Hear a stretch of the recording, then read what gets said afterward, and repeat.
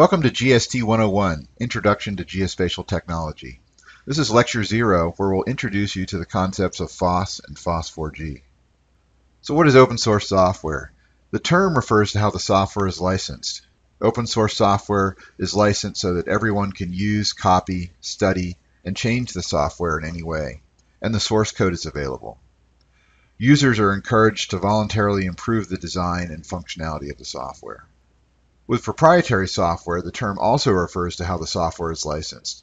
Proprietary software is licensed so that the source code is not available, and use will be restricted in some way, perhaps limiting the number of computers it can be installed on, the period the software can be used, the amount of data that can be processed, the number of features available in the software, or even limiting the fields of endeavor such as an educational license or a non-commercial license.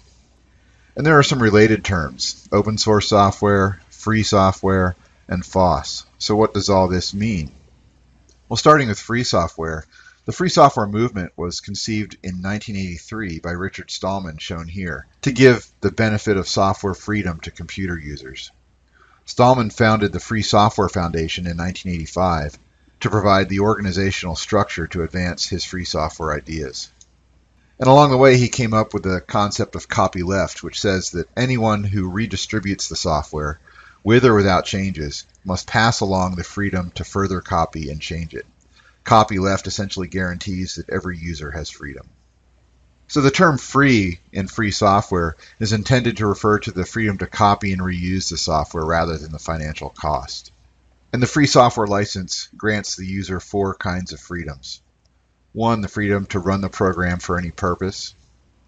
2, the freedom to study how the program works and adapt it to your needs. The freedom to redistribute copies so you can help your neighbor. And the freedom to improve the program and release your improvements to the public so the whole community benefits. And obviously, freedom number 2 requires access to the source code as well. Open source software was coined by Eric Raymond in 1998, who thought the term free would be misunderstood. The source code and certain other rights normally reserved for copyright holders are provided under a software license that meets the open source definition, or that is in the public domain.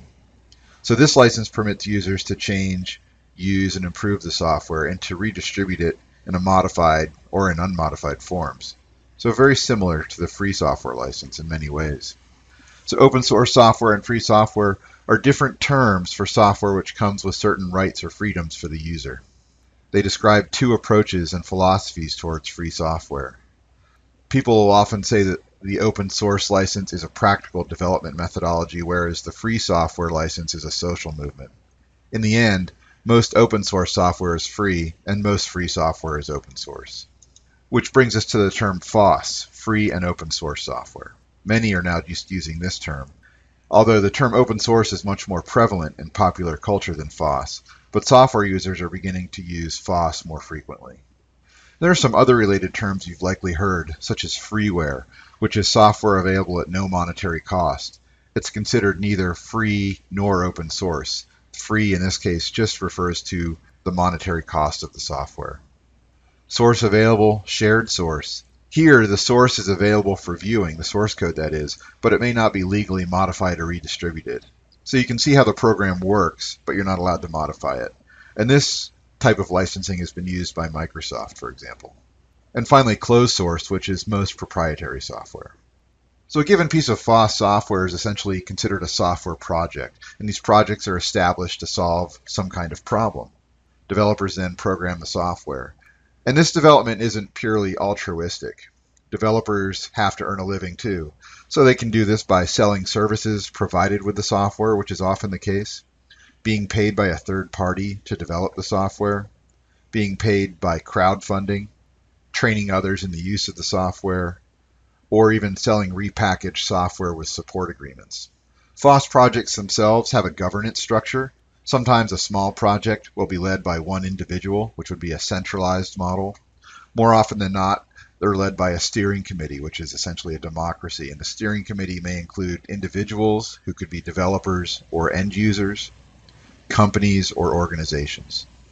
So although one of the most direct ways you can contribute to an open source project is to be a core developer, there are many other ways to contribute to a FOSS project, such as testing features and reporting bugs, writing user manuals, and creating training materials. So FOSS versus proprietary. Is one better than the other? And obviously the answer here is no. FOSS software must be evaluated in the same ways as proprietary software. The most important question is, will it meet my needs? To most of us, the availability of source code isn't the most important factor. However, the freedom to use the software is often very attractive, and the lack of licensing fees may also be important. So here's a chart that shows some examples of FOSS versus proprietary software, starting with operating systems, where on the proprietary side, you have Windows and Mac, and on the FOSS side, Linux. With mobile operating system, you have the Apple operating system and Windows Mobile on the proprietary side, and Android on the FOSS side. Office software, there's Microsoft Office, on the FOSS side, OpenOffice, etc. And these days, there are FOSS alternatives to almost every type of proprietary software out there. So software for image manipulation, vector drawing, web browsers, web servers, databases, etc. So let's look at this same chart, but focused on geospatial software. So starting with geospatial desktop software, on the proprietary side, ArcGIS is the leading software vendor. In this course, we're going to be focused on QGIS, which is the leading open source desktop software. And we'll also use a little bit of GrassGIS in this.